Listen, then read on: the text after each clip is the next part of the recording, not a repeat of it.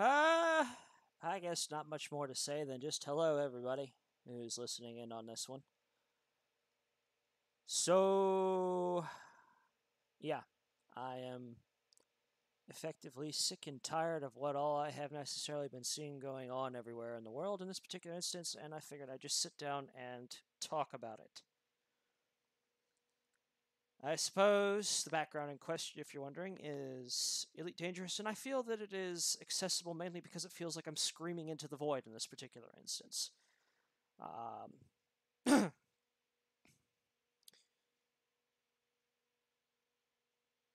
well,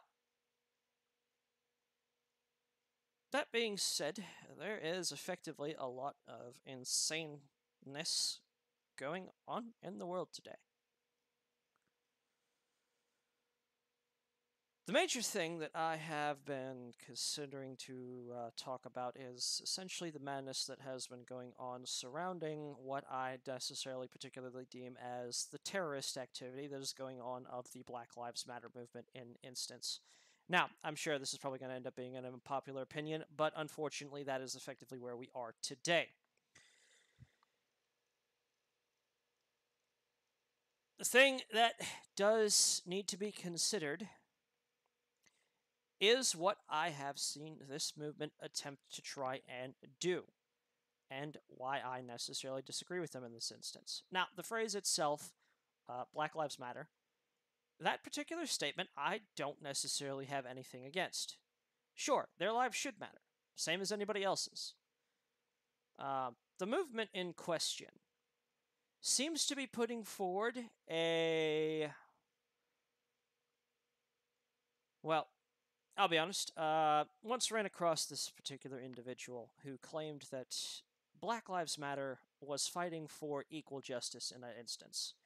And it was hilarious in this particular mindset because they went on a whole rant about it and about how they could run circles. And I literally demanded of them a few answers to some questions that I have been trying to get an answer to.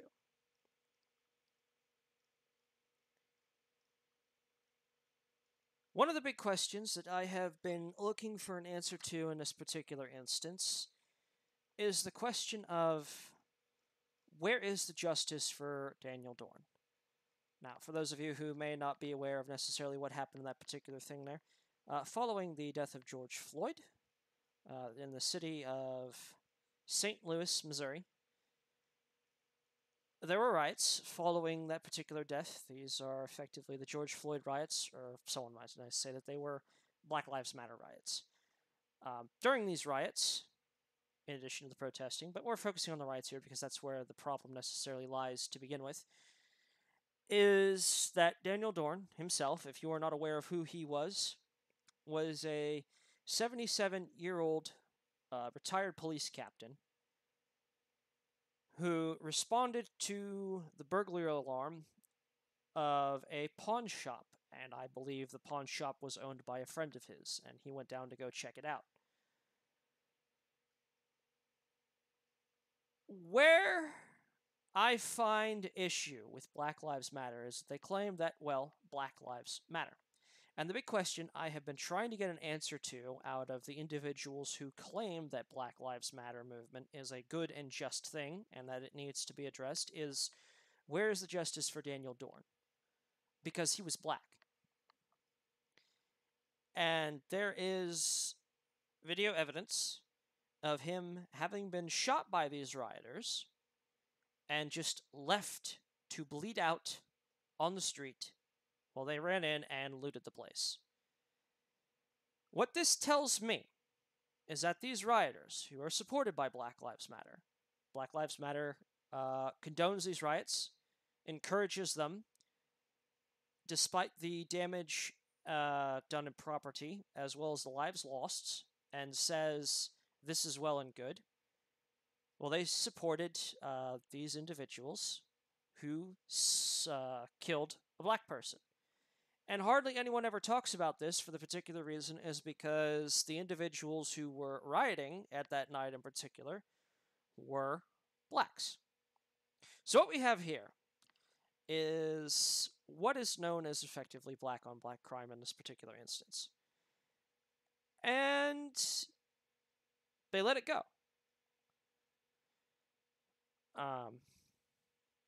Daniel Dorn was apparently, according to all sources, an upstanding citizen, and I can understand in particular instance that he was a police captain. He was, somebody who looked out after his particular community. And apparently, the price of his life was a used flat screen television. That's how much he was apparently worth to these individuals. So, the question I have for anybody out there who believes in the Black Lives Matter movement, where is the justice for Daniel Dorn? Did his life truly matter? And that is the interesting thing that we have come to understand, is that if you are not part of this movement, if you do not acknowledge this movement, if you do not support this movement, you are racist and problematic. And also, the interesting thing I like to note here is that they also consider those individuals who may be of the black skin tone, and they will tell them to their face, you ain't a real black person, which, again, I find mind-boggling, so to speak. I mean, how much more black can you get when your skin tone is black? Where is the logic in this? And that's the issue I take with a lot of this insanity that's been going on, is where is the logic in this? So, I asked this one individual this and did not get a proper response to that end. They said that because the police had failed to do their job, Daniel Dorn did not get justice on this particular end. Which, to me, again, there is no particular logic or reason in that particular instance. You have... Yeah, I'm kind of doing this unscripted as just sort of a test video thing in this particular instance, so forgive me if I'm taking long pauses in this as well.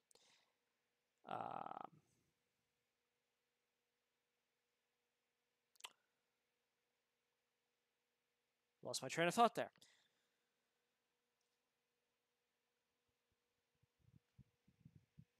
Ooh, new video. The big question is, did the police fail him? Or were the police prevented from doing their jobs? Okay. In that particular instance, the police in question were prevented from doing their jobs. They were told to stand down and do nothing. And while they were standing down and doing nothing, as they were instructed to do, this is where Daniel Dorn was necessarily killed. So, looking at it logically, the police were told to effectively stand down and not do their jobs in the slightest of that particular instance. When that happens, who is really to blame in that instance? To me, that would be the city officials who, again, supported these riots, condoned them, encouraged them, and told the police to stand back and do nothing and allow individuals like Daniel Dorn to be slain. And when I brought this up, they had no response that would satisfy this particular instance. So we have government officials in this particular instance condoning these riots, supporting them, telling them that the individuals taking responsibility for them have done nothing wrong and that their cause is good and just in this particular instance. You get a failure of the government to discharge its duties in that instance. To which I find Um,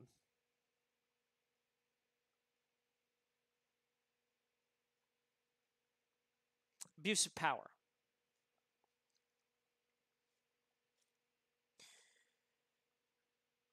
It is believed that there is a problem with systemic racism. Now, that's also something I kind of want to address here in this particular instance, which is insane because I have had this conversation with my own mother, who is a college educated individual, very smart.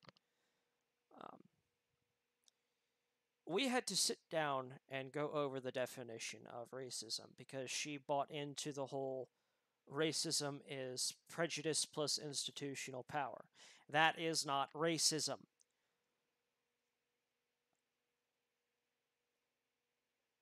Go ahead and break this down a little bit here. Racism itself, as a word, is broken up into two parts. You have the base itself, race, and then you have the suffix ism.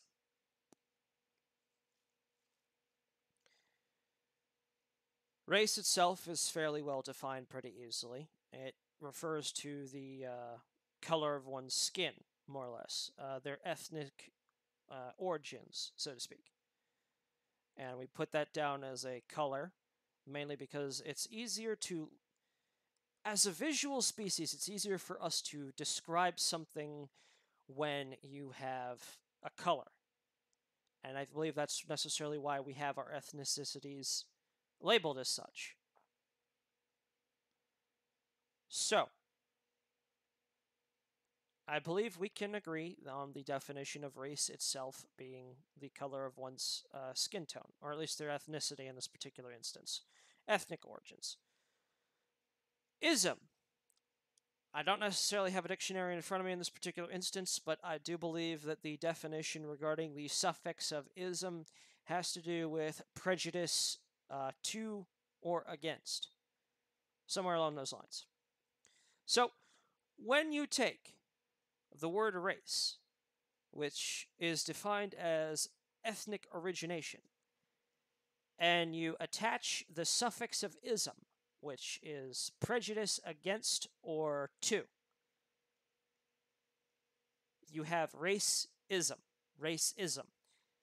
Combined, the definition of which works out in favor of prejudice against or to people of a certain ethnic origin. And that, there go, is the definition of racism. Now, what you have going around is an attempt to redefine racism as prejudice plus institutional power. All right. At no point in any point of this new definition does it actually address the definition of race itself. No point. I'm pretty sure we can all agree on that. So, but what is it exactly if we want to take a look at this particular instance? We have institutional, okay. Yeah, institutional power. What does that necessarily equate to? Personally, I would classify it as elite. It's what it is. Institutional power, institutional elite.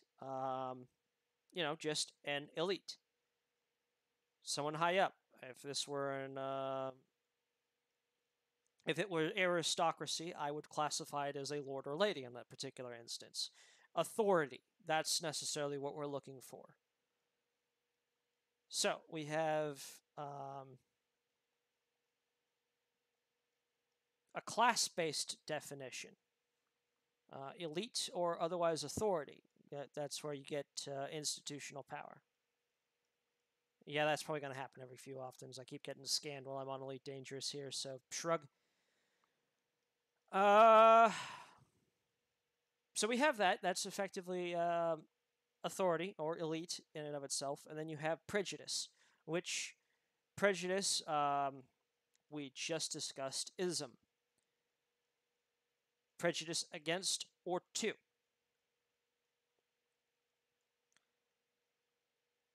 And with that, you get elite, prejudice against or to.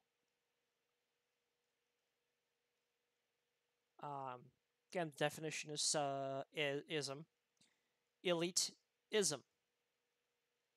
Now, if we wanted to reverse that and say that the person is abusing this power to be prejudiced against a certain individual, that would be more of an ist, elitist. So the definition of racism is prejudice against an individual due to ethnic origin. However, the definition of prejudice plus institutional power leans more towards the favor of elitism.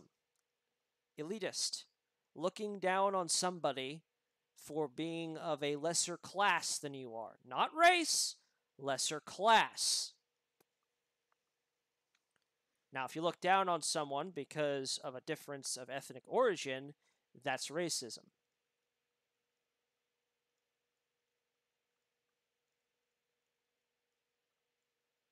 Now, I'm sure you're probably sitting here and thinking, how can't somebody be prejudiced against race and seeing them as lower class citizens in this instance, and that be racism? Well, yeah, sure, you could.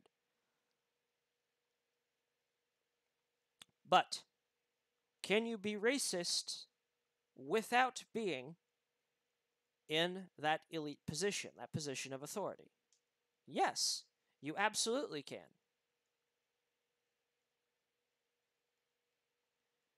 You can be racist without being a member of the elite class. You can also be a member of the elite class and look down on somebody despite sharing the same ethnic origins. Because you are not looking down on them of their ethnic origins, but more because they are in a lower position of you, that is being elitist.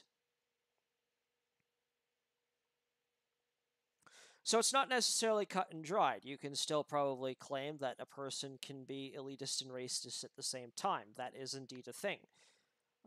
But you can also say that somebody is racist without them being elitist, or you can also say that somebody's being elitist without being racist.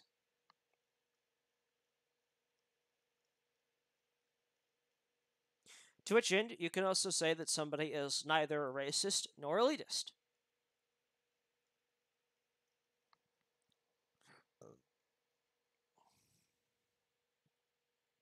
So that's why I don't buy into that whole definition. And we kind of had to sit there and I had to sit there and discuss with my mother about the entire thing in that particular instance.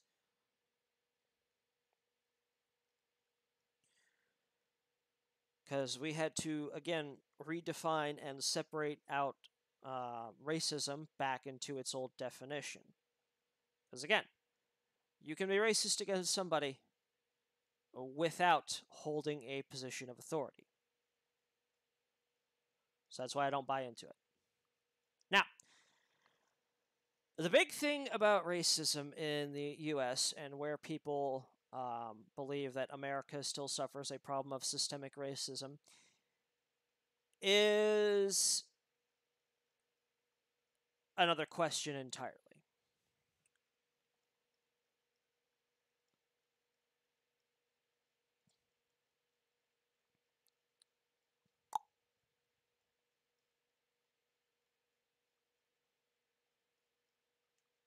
Do we still have a problem of systemic racism? Well, I, for one, would say if we do, it is in the eye of the beholder. Because here's the thing. Racism was already legislated out. There was the whole Bill of Rights thing that came as a result of the Civil Rights Movement.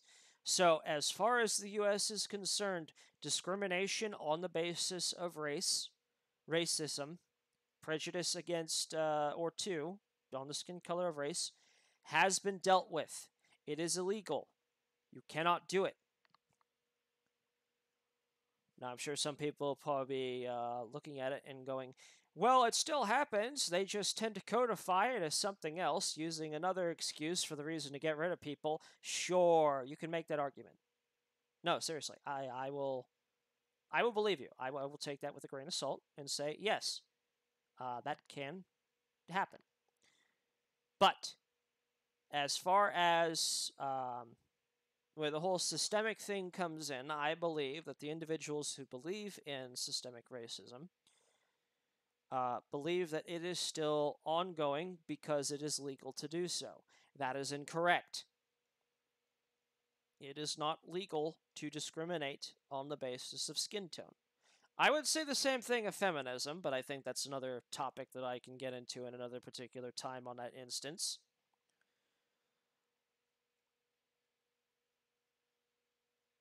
But again, as far as there being institutionally based racism, I would say that's on an individual standpoint at this particular point. If you believe that, that's just an individual thing. Maybe you have suffered a lot from it, as I have suffered in this particular instance.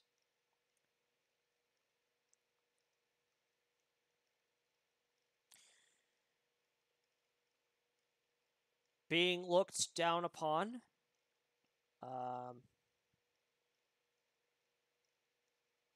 And one could draw a correlation if they believe that they've done so.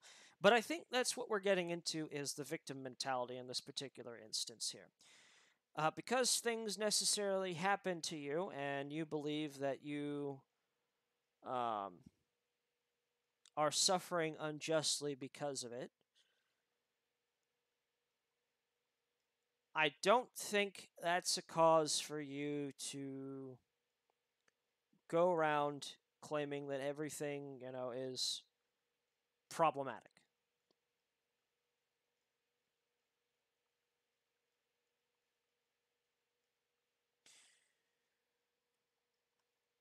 And I personally have had a few instances of that particular thing that's necessarily happened to me. Now, for that particular disclosure, I am of the Caucasian descent. I am white. And I'm sure some people will say, well, you can't have these problems because you're white and therefore you have white privilege. That is bullshit unto in and of itself. I have had my own problems in the past with individuals. I've been around the bend a few times. So I've seen some nasty things, and I have also suffered in that particular instance. That's the thing. If you tell me that I have what is essentially white privilege because I don't suffer the same problems as an ethnic minority would, I'm going to look at you like you're fucking crazy. Because you are. If you knew what I had gone through, what I have suffered through personally, you would not be so quick to want my white privilege. And basically, that's the argument I'll make. If you tell me I have white privilege, I'm going to tell you, if this is white privilege, I don't want it. You can have that. Take it. For the love of God, please. I don't want this. Seriously. If my situation is what is considered white privilege, I don't want it. Please, take it. I don't care for it. It's bullshit. Seriously.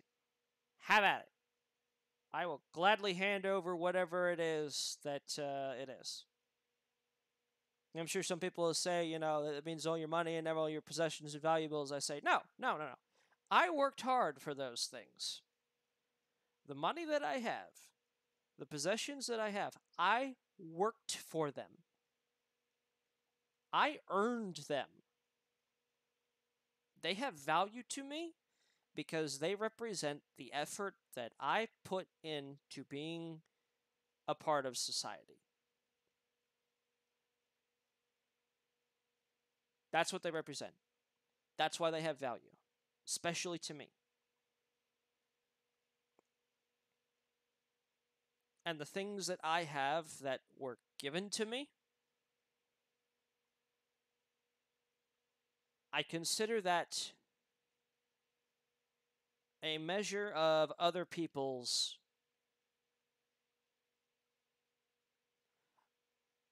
If somebody has gifted me something and they've given me something as a gift, to me that reflects the value they see in me. And I can probably put it into terms. If people have given, what some people would say maybe a crappy gift, you might see that as that person thinks of you as having less value than what you're worth. But to me, it's a positive thing being given a gift in that particular instance. They have taken something of value and they are giving it away. And I suppose that's where this whole mentality for reparations necessarily comes from. These individuals believe that they are worth more than um, what they perceive society as telling them that they are worth.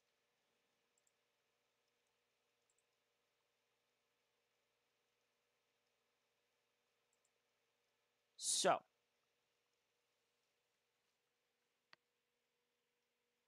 this is where I also have to kind of scratch my head on that particular instance as well. Because again, most of what I have, very little of it was given to me freely of their own will.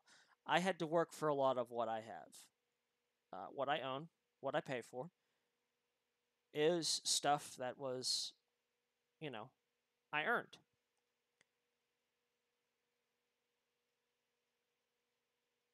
And it's insulting to be told that I only have these things because of a privilege.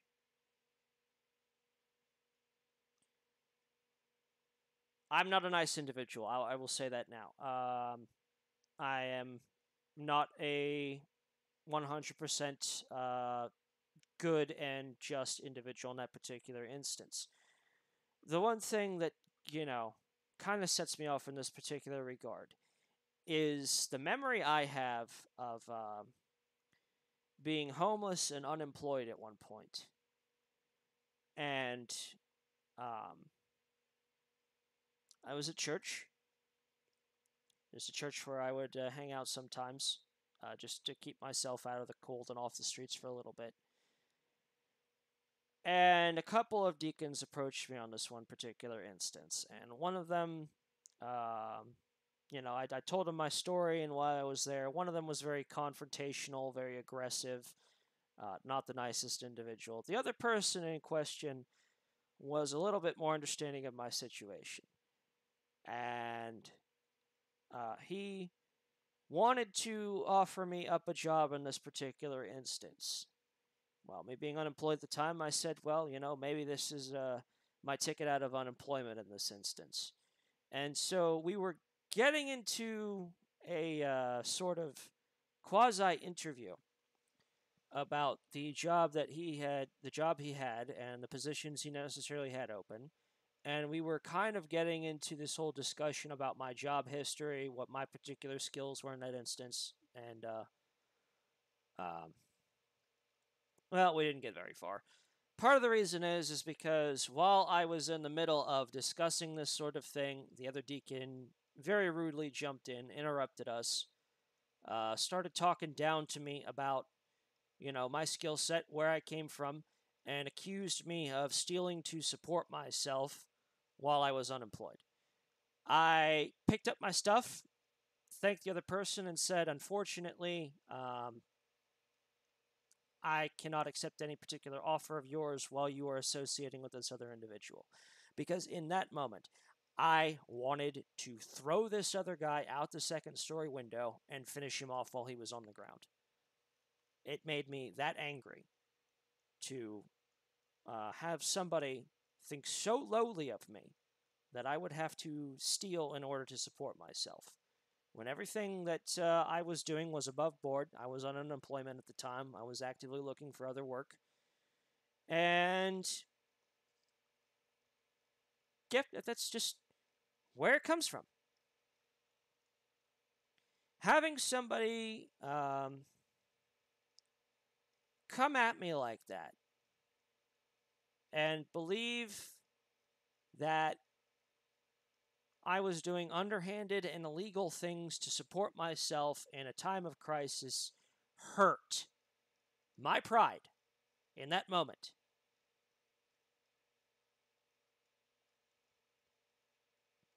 And that is necessarily where it comes into play about regarding, um, white privilege. Doesn't make any sense, especially when you're blanket accusing everybody because of a particular race thing. That's effectively accusing people of having white privilege. That is racist into and of itself. You are making the stereotype that all whites have it good because of our skin color. No, that's not the case. That is not logical. That's bullshit. Trust me, I got plenty of other stories about just like that.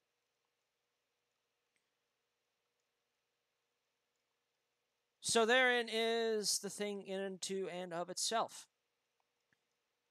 We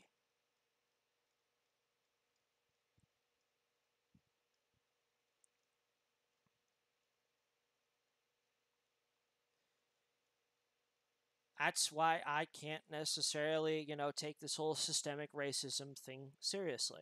Because if we do have a systemic racism problem, it's against whites. I mean, hell, if we're saying rampant, it's against everybody.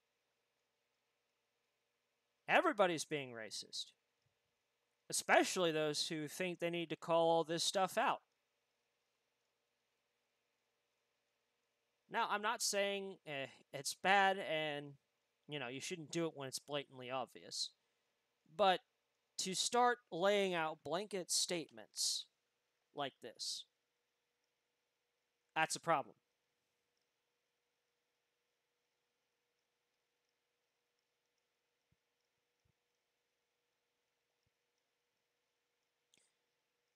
That's a huge problem.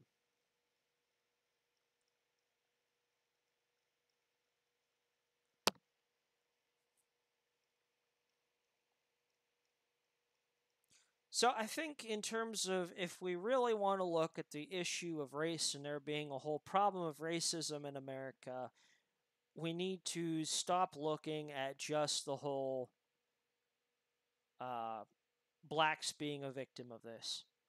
We need to effectively open up and consider that everybody is a victim of this. Whites can't be you can't be racist against white people. That mentality has got to stop. That's not okay. That's racist into and of itself. Now, are there still problems of are there still things where blacks can't necessarily get ahead in life? I mean, uh, uh I'll be honest. I'll say sure. There might be instances where they have trouble getting ahead in that instance, but I think that necessarily might be a topic for another time.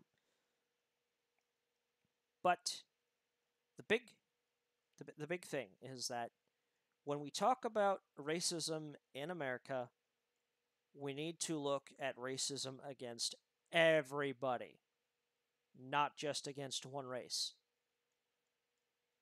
If you want it to stop, you have to address it against everyone.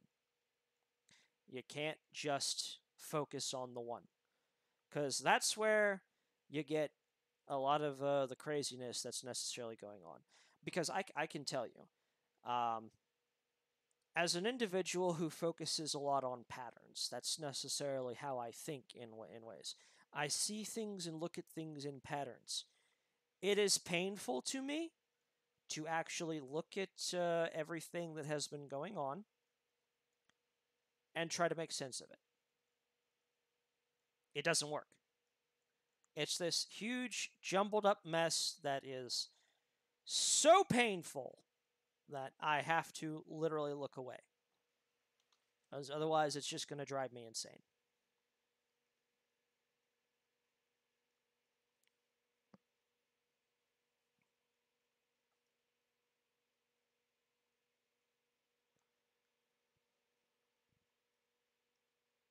So, yeah.